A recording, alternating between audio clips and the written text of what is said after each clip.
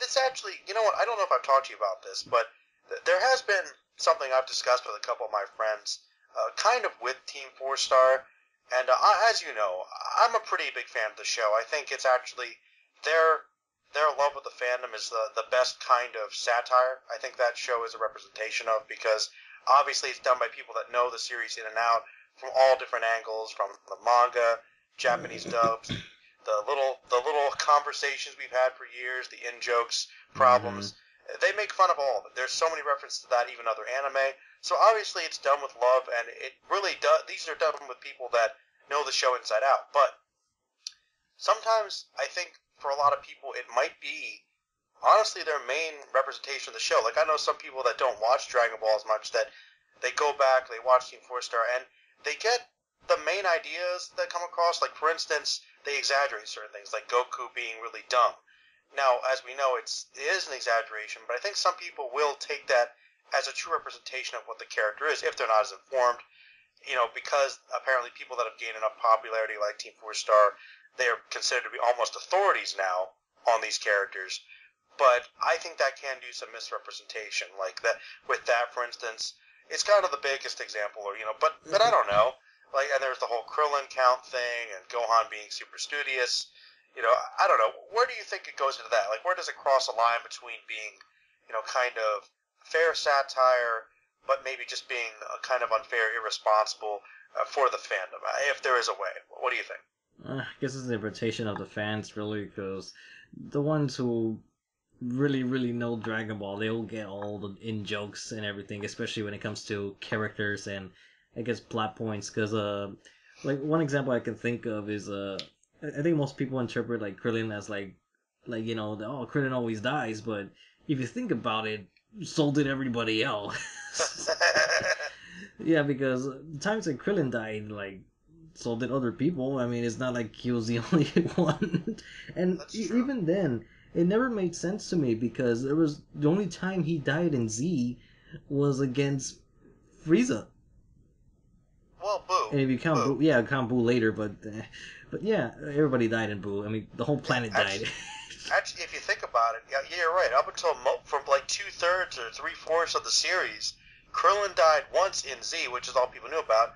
Goku died twice. Doesn't that technically make him more of a loser? Yeah, I don't know why the whole Krillin loser thing came from, especially if the only way they could validate that point if they knew, Dragon Ball knowledge beforehand when he was killed by Tambourine, but no, so I never understood where that mentality came from. Is it just because he's little and and people, I remember when I was a kid, people would joke that Krillin sucked because he gets taken down in one hit.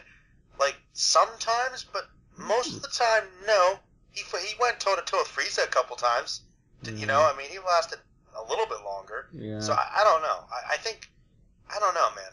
I think it was. So, I don't know. Where I was going with this is that in Team 4-Star, this scene always kind of bugged me as a kid, where I was kind of curious, like, how they would interpret this scene where Krillin was when he pushes the switch, because I never really knew, like, how fans really felt about that scene where he didn't kill 18.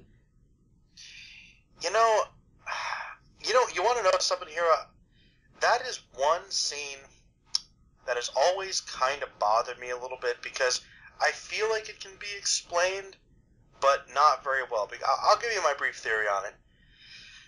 Okay, Krillin, in that moment, it was his responsibility to turn off the androids, deactivate them, maybe destroy them, because the entire world's at stake.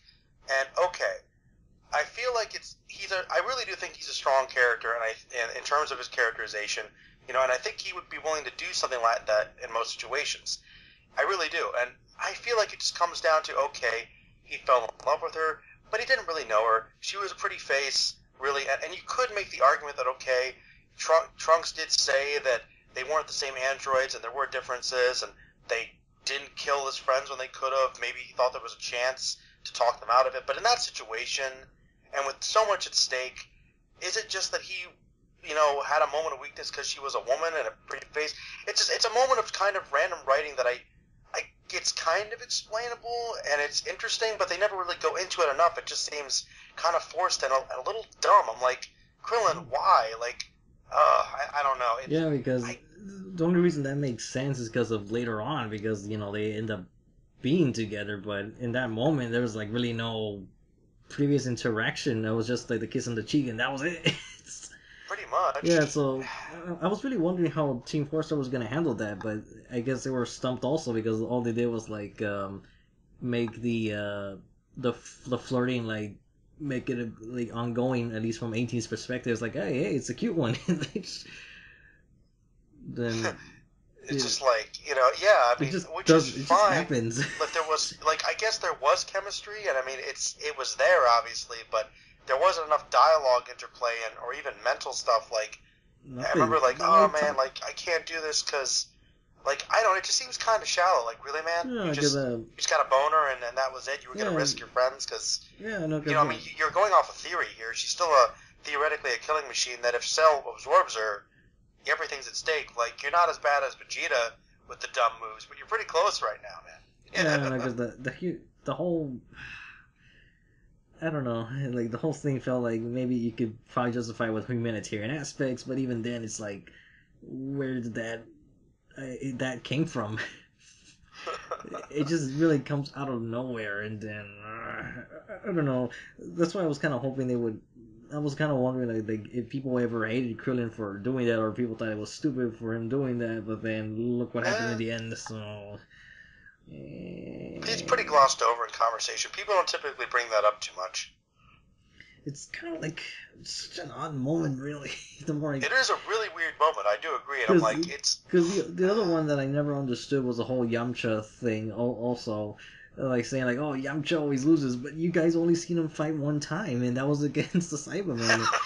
And I think the whole reason why people hate him is because it was a Saibaman. But if you think about it another way, the Saibamen are fucking scary creatures because you got Demon King Piccolo, Radix level people that could grow out of nowhere and destroy planets, but the reason why it looks inferior is because Radix, got defeated so early, and then in a way it seems kind of silly that Radix did seem kind of pointless as a henchman when they could just grow a Cyberman. Which is a joke they make. Yeah, we get well, that's the thing I think is that people forget the textual context of these things. Is that you're right. They do seem kind of silly, like, oh man, Cybermen are so weak. Yeah, in terms of the entire series, sure.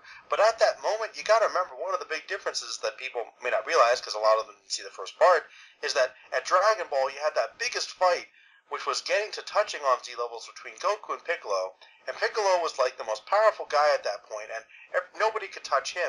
And then some guy who's just a flunky for some other guys who are just flunkies for other guys is himself powerful enough that the two strongest people, combined with the help of Gohan, barely were able to defeat him. And you've got people that could just pop out little demon monster things that could kill you. Like, these were the strongest heroes in the world at the time, and they were dealing with a massive scale of power. So within the context of the arc, it was real scary. And at that time, a Saibaman was lucky. I mean, like, for instance, like, Krillin being able to take out a couple of those guys, that's a big deal. Yeah. It really is, like, it's a big deal. He took out 5 Radixes, 10 Demon King Piccolos in that shot. Seriously, man, and Piccolo knew not to mess around with them. Take them out quick, like they're the lowest on the totem pole, but it doesn't mean they're not dangerous. They can freaking shoot acid out of their brains, man. That's scary. They're scary. How do they do that? I mean, their brain fucking splits open. Ugh. The little demon guys, like that's scary, man. They're creepy, and you just grow them. I want to learn more about Cybermen, how they find those things, how they make, like, what they do, like. No, but you're right, Yamcha. You're right. That's the only time you really get to see him in. Well, okay, you did see him get taken down by Dr. Gero, but that's kind of unfair. The power gap was too much, and he wasn't training. I think the hate with Yamcha is that he does kind of whine a bit more. He does give up a little bit more, but I don't know. I think if you really take the first part into account, he really is an important character, and I don't hate him as much as some people do, but it's easy to because he was kind of towards the bottom, and he kind of gave up as a character, I think. He doesn't really try as much. I guess it's the whole Frieza incident, like with King Cold, like kind of like. Yeah, he was such, Yeah, but I do remember Team 4-Star mentioning in that scene where, like, hey, if he wasn't, like, chickening, I'd be. Yeah, I mean, and that's the thing I don't get, too, is that Krillin was afraid, too, a lot of the time, but Yamcha gets all the flack. Yeah, You know, I don't know. especially I don't know. I mean, like, shouldn't Krillin be more scary because he's the one that got stabbed and He got killed by blown up. him? He was scared, but yeah, Yamcha's like, oh man, you know. And no, actually, to be honest, this is the purpose of Yamcha, though. I Yamcha and know, Krillin and some of the other human I characters, despite their know. power, they are kind of to gauge that level that we, the audience, feel like, oh wow, these guys are dangerous. For most of us, this is going to Yeah, be like life or death, yeah, you but know, more so for than the other guys. yeah, but the thing is, the problem with Yamcha is that they never really gave him any victories to begin with to be used as the test guinea pig character. That's true. They just kind of use him as cannon fodder, and he's like, he knows it. He knows what his writing purpose is That's going kind to be. of one thing I don't like in Super is that they're trying like. I feel like Super with Yamcha, they're going in the Sonic route where they're just making fun of themselves rather than improving themselves. Mm. Because like in one of the recent episodes of the baseball where he ends up, uh, not doing much either, and then by the end of it, he's like nearly dead. I know, but it's at least they were giving him some fun, you know. Yeah, but I don't know. I feel like a lot of their episodes could be done better. Like the Timber, like the Krillin with Timber. The recent episode with Krillin. I just never understood like why would you end it with Nappa? Why not with Tambourine? Yeah, I didn't get that either. Like, cause if there was any like fear he had to overcome, it would be Tambourine. His first like defeat, his first death. Like that would haunt him forever. That would make more sense. But And then they definitely were going for that, but they didn't really have him say like, anything. this is my fear. Tambourine. This is. I mean, we know as an audience why it's important, but we need to see Krillin go through that in his mind. I mean, it wasn't bad. Like, I'm glad they had those episodes, but they probably could have been done a little better. Yeah, It was very much like Star Wars Yoda facing your fear against Darth Vader in the cave, sort of thing. Very similar. Yeah. Yeah, but I mean, Baba I and did Yoda. like some of the character stuff. Like Gohan being great, Saiyaman movie was pretty fun. And at we have least. become a Dragon Ball podcast now. Well, you know what? At least we're talking about some stuff, you know. I guess now the only salvation is everything goes recording smoothly. Well, you could probably divide it up a couple of different ways. Probably. But if you want to, we can wrap it up, man. We had at least a couple of good discussions.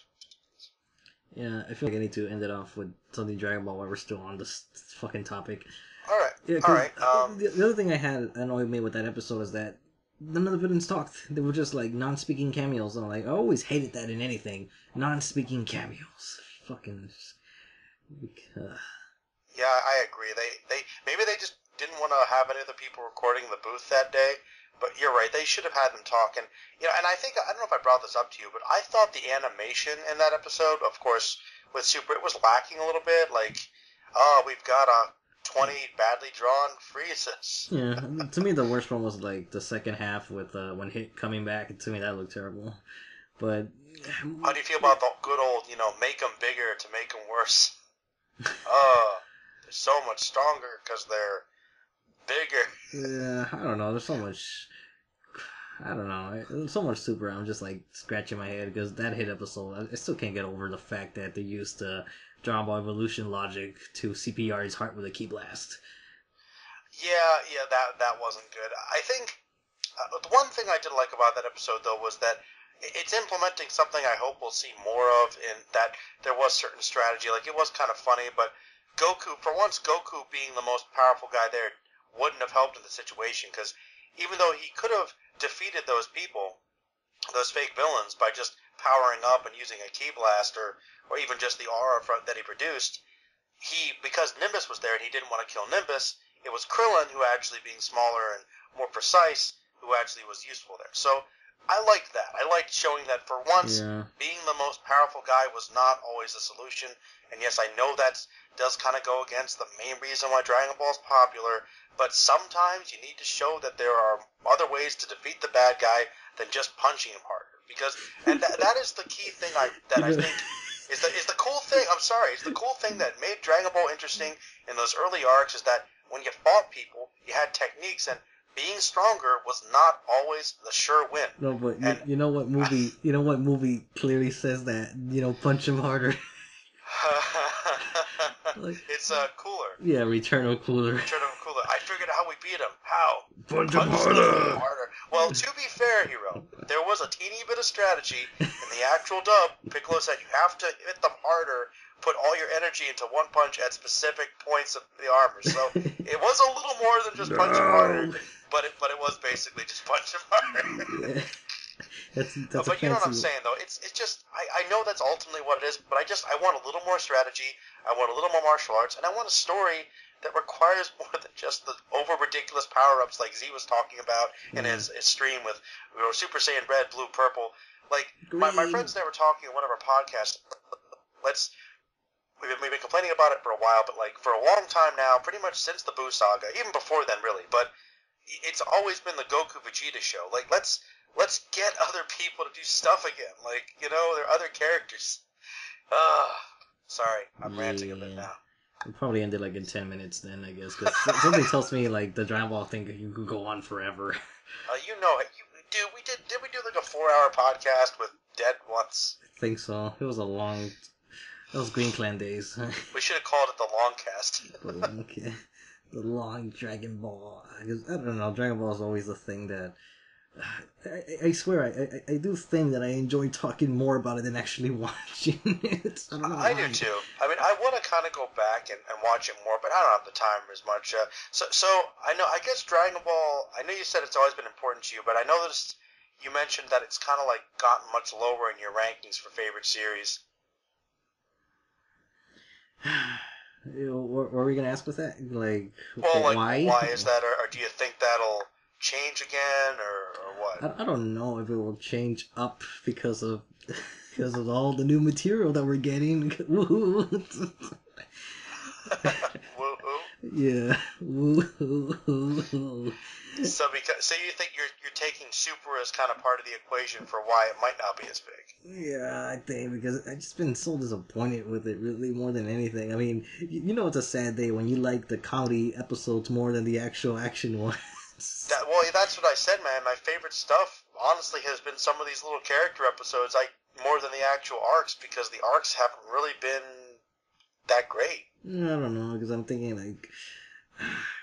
Because I kind of have ideas to make Dragon Ball in a different direction, but it would be a much more different show. It would be, like, very adult, because, I mean, like, the whole Krillin story, I would like to... Like, Krillin and Yamcha, and I guess all the human characters in general, I could picture better ideas to make them work, and even Gohan with this whole like relationship thing, and maybe Goku thinking about like I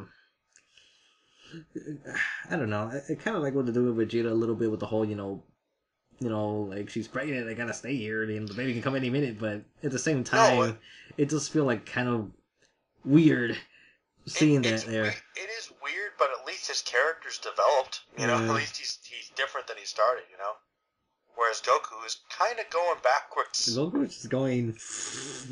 I'm not liking Goku anymore, man. He is there. I know you. It's one of those things where you have to kind of take into account what's going on outside of the story with the writing versus how you're actually watching it. But I'm just like, I just feel like they're they're intentionally fucking him up. He's not bad. He's not well written right now. No, he's not at all. He's definitely the character that suffers the most out of everybody. It's like people are like complaining about Gohan, but what about Goku? Goku is like he's not there anymore. Barely. It's like what happened to him? Goku died. He died. He died a long time ago. The real Goku has been left behind. He's been replaced by Goku Black the whole time. Some people have had that theory that maybe this isn't real Goku. Maybe it is like an evil Goku. It's Captain Ginyu. I'll destroy the universe. Like, and I didn't even think about it. Like, I was kind of angry initially because I'm like, oh man, you're risking the entire universe again. But okay, whatever. I guess they could technically wish them back with the Dragon Balls, even though it's messed up. But then I realized something. Theoretically, if they did lose this tournament, then their universe gets wiped out, and so do their Dragon Balls. So bad, real bad. Yeah. You know what I want though? What? All right. Okay. Here's a one question for you about it. As far as the new arcs go, this next arc, okay, or if there are any more future ones for Super, if they had to bring one character back to do something interesting, who do you think they should bring back? I'm thinking Gohan, really, because I kind of want to say Master Roshi too, but I think Gohan's the one that needs it more, all because of many years ago, with the whole Majin Buu thing, like it felt like he should have been the next guy. It really did. They were Yeah. building up to it for a long time. Yeah, well, I think it's like, let's try to recreate that ending, only this time, Goku actually dies and Gohan, saves the day. No, honestly, man, and I've said this a number of times before, and I'll say it again. I know that, fan pressure or people accepting it, like they didn't want to, but like the whole Z section, Gohan was basically the main character, and they were hinting from the first episode that he had this great power within him, and I'm okay with him struggling with being a warrior and not being his dad. But I'm okay with him finding a balance. He can be the corny guy, he can be the scholar, he can be the doctor, like a superhero, and actually be the good guy at the same time, accepting, the classic, with great power comes great responsibility. Like, let's have that happen. Goku has to pass the torch on because Gohan, we know potentially has more power. He's a better main character.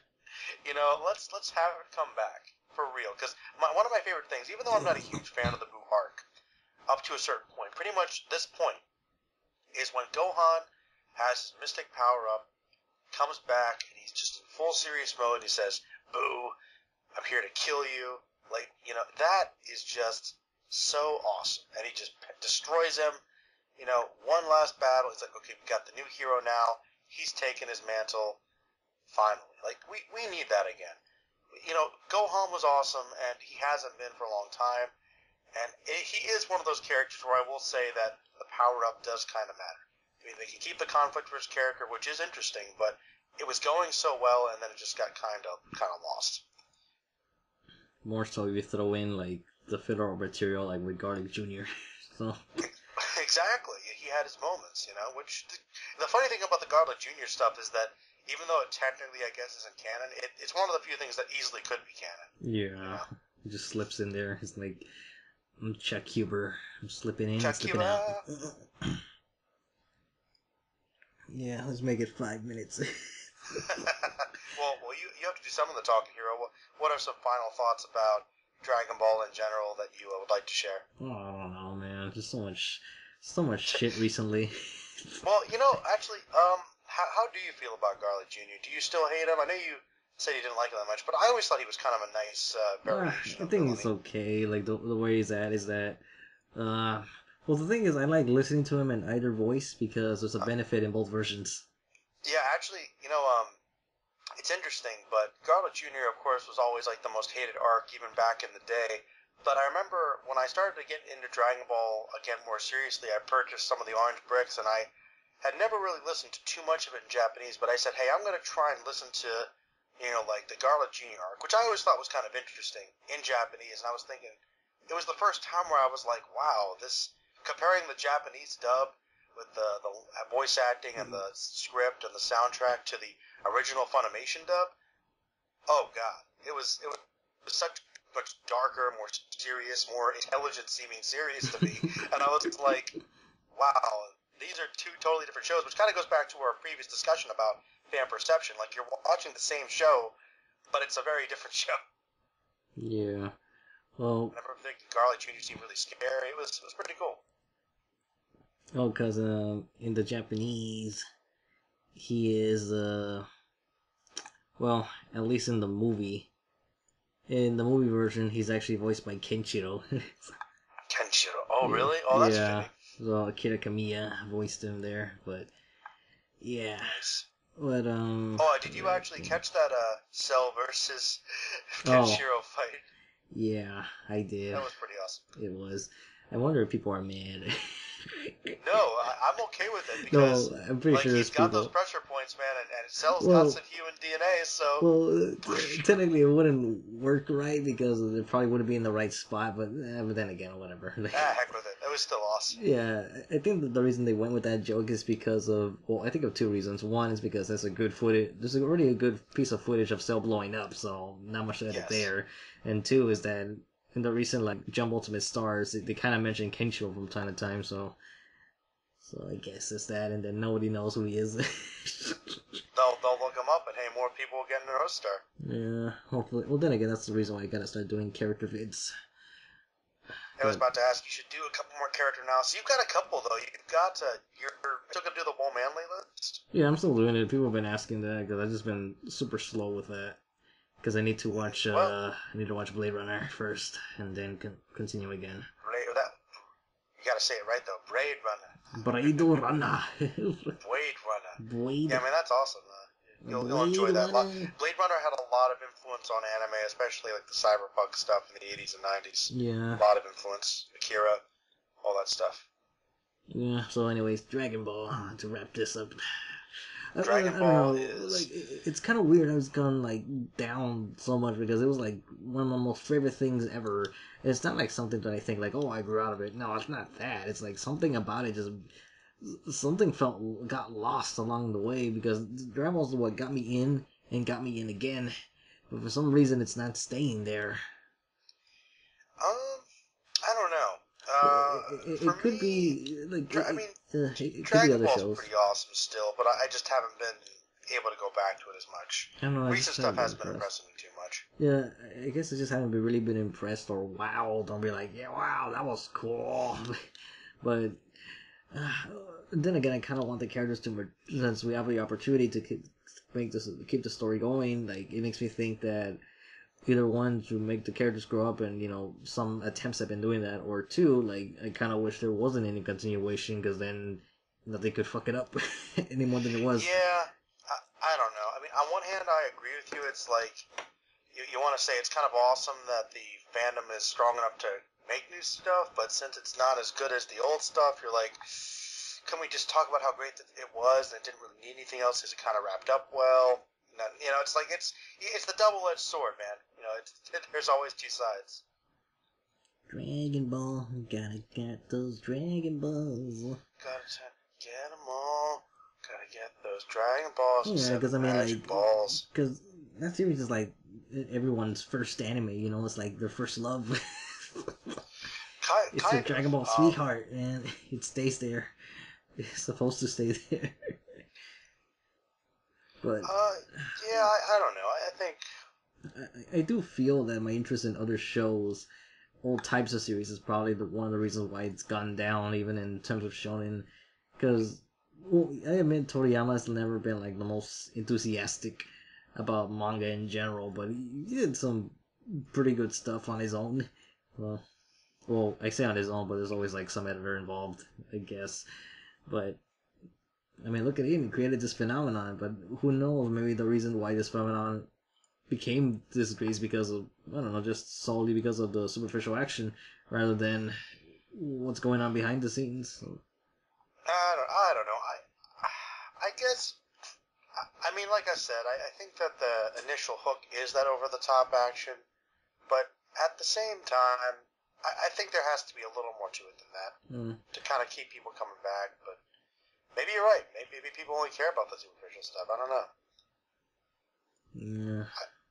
Well, that's definitely the main draw, but I do feel like the way it's perceived. It can get kind of frustrating. I don't know. I do feel like the way it's been perceived recently is also one of the reasons why I don't like it as much. But what do you mean? You know how the main Dragon Ball stereotype is like, it's just all people screaming. Like they stand still for like so many episodes and all that shit. It's not even that way at all anymore.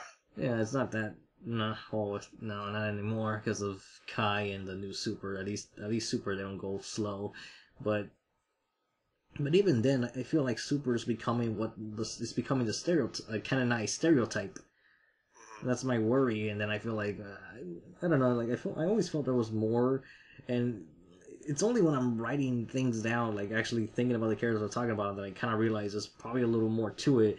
But more than likely, Toriyama didn't even realize it himself, or who knows? Maybe he did, maybe he didn't. But he's got something. He definitely has talent for stuff. I mean, I think one of the other things that made Dragon Ball so appealing was the visuals, because every character looks all the villains, like, I think that's kind of an interesting trait that all the big baddies don't have hair. Yeah, they don't. Well, I guess except for, the Saiyans. Yeah, I mean, you got Frieza, Cell, and Boo. It's like, they're not exact. They're kind of human shape, but at the same time, they're not. They're all alien-ish. Yeah, well, you go from Alien, Science Project, and Jin. So. Demon, genie thing, yeah. man. Yeah. Bubblegum Demon Genie. Bubblegum Demon Genie. Bubblegum Demon Genie! Look out! Sounds like an attack. Yeah. It's like a JoJo attack or something. Well, you never know. I mean, you have attacks like fucking merry-go-round gum and like what was the name of the Bungee other? gum. Double Sunday. Double Sunday.